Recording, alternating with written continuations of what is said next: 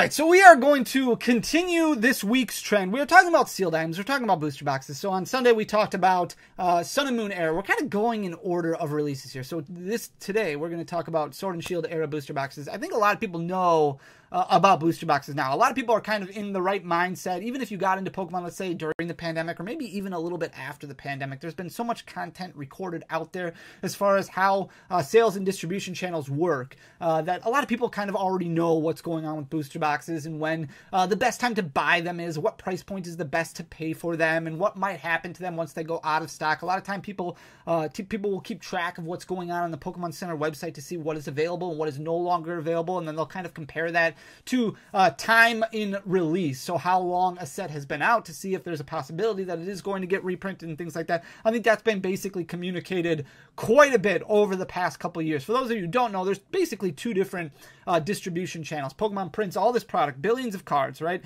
And then you have two different funnels that these cards go in. So if they get packaged up into booster boxes, let's say, just for example, obviously there's a ton of different products that these get packaged into. But let's just say booster boxes, one avenue that they would go to would be the Pokemon Center website, but also other brick and mortar retailers that have distribution centers, like a Walmart distribution center or a Target or an Amazon or something like that, a big box retailer that now sells booster boxes. It wasn't always like that, but over the past year or so, a lot of these retailers have been able to start selling booster boxes. The other funnel goes to actual distributors that are located all around the world, with a good chunk of them being in the United States, who then funnel those booster boxes to brick and mortar stores, to online LGSs, places like that would then grow the game or sell to the end consumer. Now, Pokemon Center sticks to MSRP. They put a manufacturer suggested retail price on their product. They stick to that. So you're looking at, for the Sword and Shield era in specific, an MSRP or a manufacturer suggested retail price of about $144. Now, if you've been around during that time frame, during the Sword and Shield generation, you were able to buy every single booster box for much, much cheaper than that. And the reason behind that is because it's a constant race to the bottom when you own an LGS, whether it be a brick and mortar store or an online LGS. You want your product to sell. Well, how are you going to do that? You are going to have to outprice your competitor a lot of times. Good customer service is going to be great. However, it's only going to take you so far. At the end of the day, your wallet talks, money talks. That's a big deal. So a lot of times people are going to look for the best deal on a specific product. So a lot of times you would constantly race to the bottom, which is why if you go to a brick and mortar store right now, you might see booster boxes a little bit more expensive than what you can find online. But for the most part, a lot of retailers that are not owned by a bigger entity are going to stick to something that's more along the lines of market price. This was a big issue during the pandemic because market price on a lot of products was always much higher than it should be. A lot of scalping issues, a lot of issues with products being sold at a higher cost and things like that. Now, Sword and Shield was interesting because there were so many products that were printed,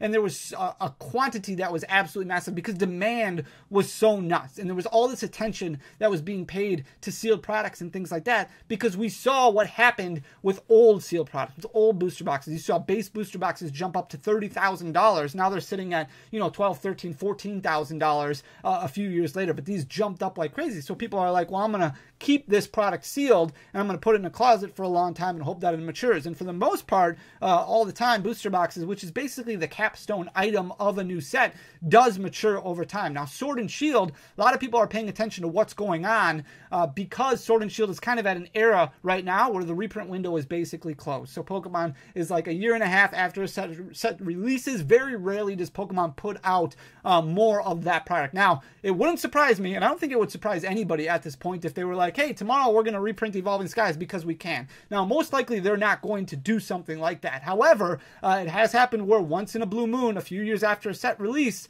Pokemon will introduce a reprint of that set for some reason or another, or maybe they find additional stock of it somewhere and it shakes up the market a little bit or impacts the market a little bit. Now, Sword and Shield has been paid a ton of attention over the past couple of years, and especially over the past couple of months as the later end of Sword and Shield, the sets that a lot more people enjoy, have started going out of stock. And because of that, we are seeing some massive increases in the back half of Sword and Shield. So we're going to look at the Sword and Shield era booster boxes here to kind of see what's happened, kind of recap what's happened. Now, I don't know if this is going to happen to Scarlet Scarlet and Violet? My best guess is that it's not going to. Demand is a lot different from Scarlet and Violet. Obviously, you don't have the alternate art chase in Scarlet and Violet. You do have a lot of really cool special illustration rares, but I think Pokemon learned a lot from what is happening or what happened during the pandemic. So I don't think you're going to see massive gains or anything like that through the Scarlet and Violet era. Now, I could be wrong. Obviously, we have seen Paldea Evolve do extremely well, albeit still in its reprint window. It has done really well. So it's always interesting to kind of look at what's going on.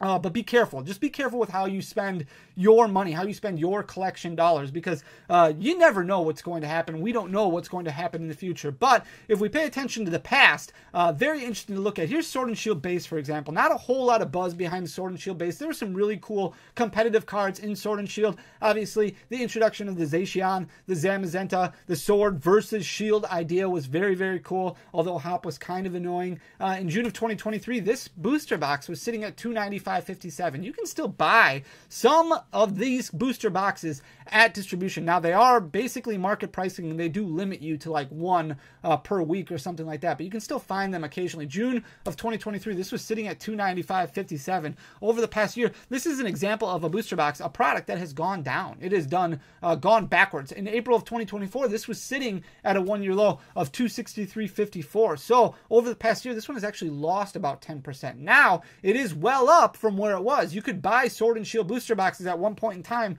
for $85, $90. And that's really kind of the key thing to remember here, is that if you can spend $85, $90 on a booster box, generally you're going to be okay. You're going to be in good shape. If you want to open it, go ahead. The fun cost won't be that bad. If you're going to sit on it, go ahead. It shouldn't go that much lower than that. But obviously, once you get to a point where it hits $300, somewhere around there, if it's a less popular set and less in demand and less people buy it, that race to the bottom still occurs, even when there's less product out there. So there's still going to be collectors who are trying to outprice their competitors. Maybe they remember what they bought it at, and because of that, the demand just wasn't there for Sword and Shield, and because of that, it has dropped considerably over the past year. Now, it did start rebounding because a lot of booster boxes have rebounded over the past couple months. In fact, a lot of products in general. Last year, in 2023, we talked all the time about products that were going down, about opportunities that were out there, about all these cards that were dropping like crazy. Now, over the past couple months, a lot of stuff is going in the opposite direction. Rebel Clash, also not one of those, not doing as well.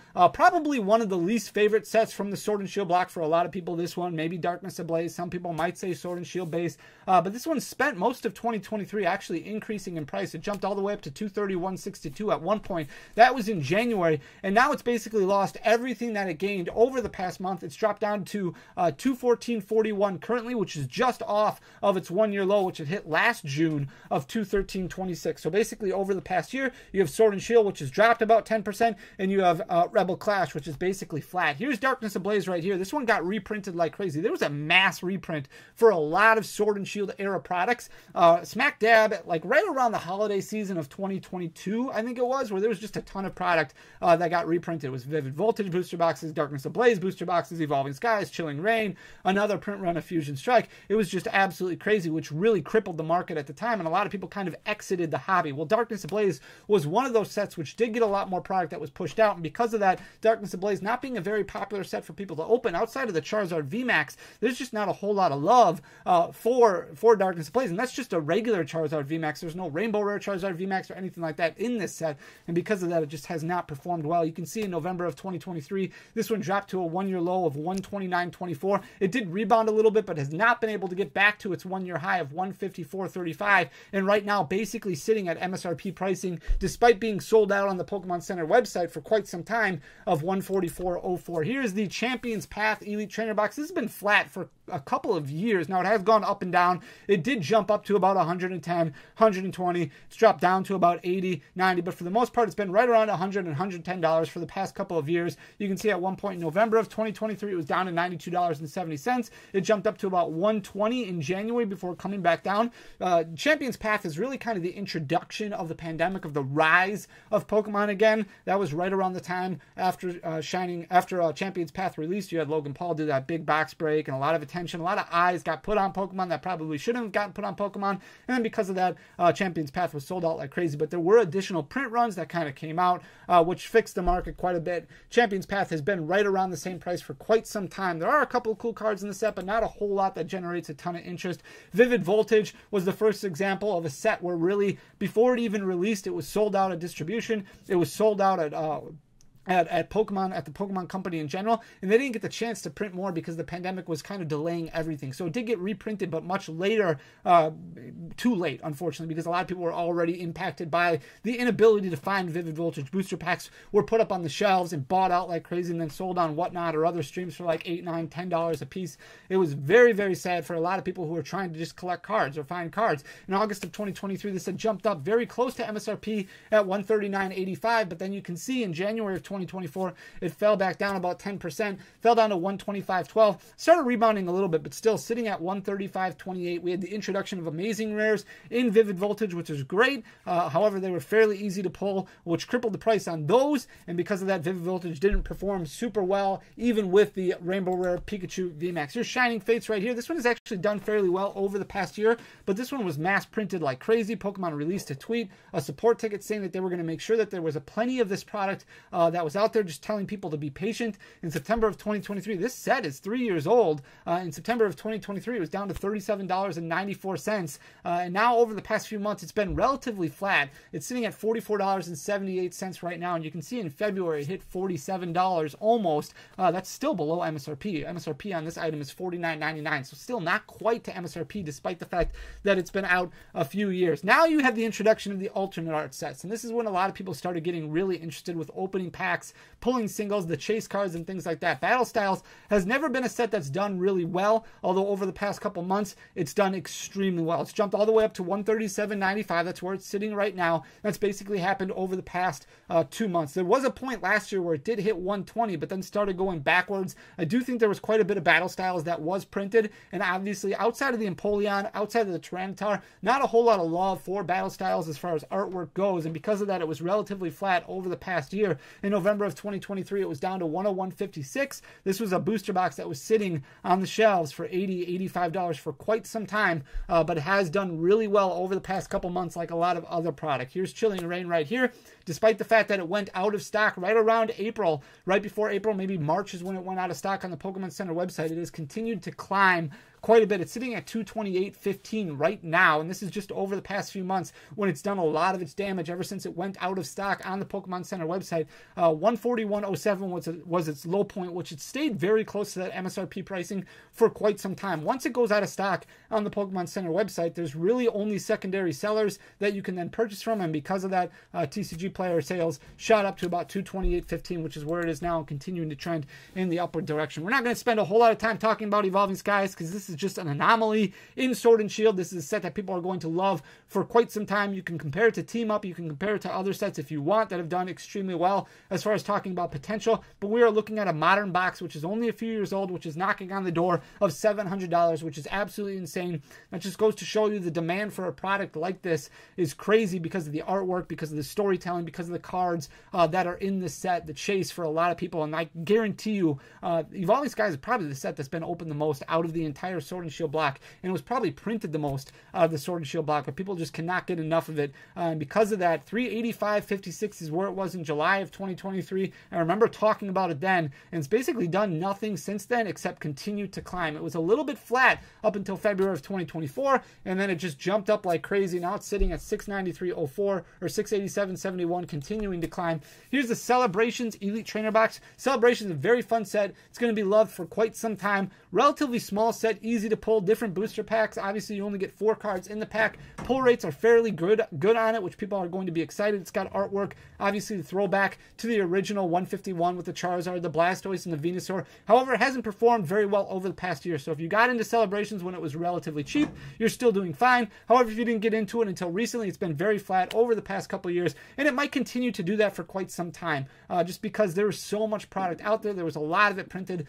This was a set that a lot of people were super hyped about, but still sat on the shelves for quite some time as far as availability goes, just because there was so much of it. In April of 2024, this was sitting at a one-year low of $71.18. Now it's sitting at $79.02, so it's gained about 10% over the past year, but still down about 10% from where it was in June of 2023. Now we're going to hit the back half of Sword and Shield in just a second here, and this is where you start seeing the products that are going out of stock and really some madness that has happened in the market in general. In February of 2024, Fusion Strike was sitting right around MSRP at $139.83. It goes out of stock on Pokemon Center website. It jumps up to about $244.45 in April. Now it's been flat over the past couple of months, but still a lot of love for Fusion Strike. There's still a lot of Fusion Strike. Remind you guys, there's still a lot of sets, booster packs out there of all of these sets without Evolving Skies. Like, all the other sets are still readily available for fairly cheap. You can find loose booster packs for fairly cheap. You can't find really a whole lot of collection boxes at stores that contain them, but still a lot of loose booster packs that you can buy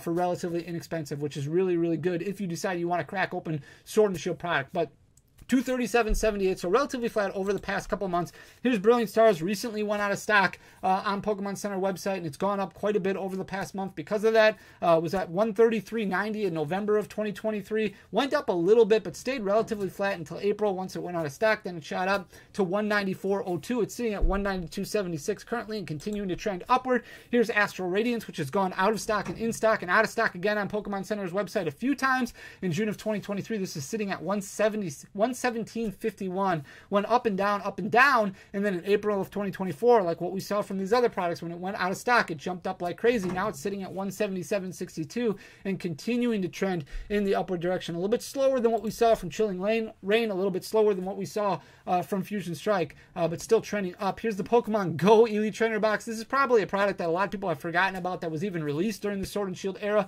This is kind of like Shining Fates. It just hasn't performed well. Probably came out too late, but in November of 2023, this was sitting at $33.53, so not a bad set to open. It's fun. Like, you get hits, which is great, but a small set, not very popular. Sitting at $37.23 currently, about $4 off of its one-year high, which it hit in February of $41.04. Still very easy to find, very available, and because of that, it's selling for about $10, $12 below MSRP. Lost Origin recently went out of stock as well. This is a fan favorite and is going to be a fan favorite for quite some time. Because of that, it has jumped up higher than what we've seen from Astral Radiance, from Brilliant Stars. It did jump up to $222.83 recently. A reprint did slow it down quite a bit. You can see in November of 2023, it dropped down to $126.95 and then stayed relatively flat for the most part the back half of 2023. Then in February, March, when it started getting low stock, going out of stock, that's when it started jumping up quite a bit, sitting at $209.98 currently and continuing to trend upward. The last set that we're going to look at is Silver Tempest. Silver Tempest really starting to climb quite a bit, still in stock on the Pokemon Center website at the time of recording this, but no doubt that's going to be the next item to go out of stock. So you can still buy it at MSRP, but continuing to trend in the upward direction. You can see it was way down to $111.68 in November. That was after that big reprint hit, and now it's been steadily climbing like crazy and continuing to move north, and it's just going to continue to do it as that product gets out of stock on the Pokemon Center website. And the last product from Sword and Shield in general was Crown Zenith. Crown Zenith is still a product you can find out there, but it's starting to get a little bit more difficult, and because of the love for the set, it's moving extremely well. You can see still way down from where it was. Now in August of 2023, it was at that one-year high of $64.97, but a massive reprint at the end of 2023 really stopped Crown Zenith altogether. It dropped all the way down to $38.44. It was relatively flat until all the buzz happened over the past couple months, and because of that, now it's jumped back over MSRP at $51.29 and continuing to trend upward. We're going to look at Scarlet and Violet booster boxes tomorrow. Scarlet and Violet starting to do a little bit better. It'll be very interesting to see how that product responds, how those product responds once we start getting to the point of the age where a reprint window traditionally closes. So I hope you enjoy the content. If you do, please hit that subscribe button down below, leave a like, leave a comment. It goes a long way for the algorithm, but most importantly, thank you just for taking the time to watch, listen. Love you guys. Really appreciate you. I'll be back tomorrow. Until next time, peace.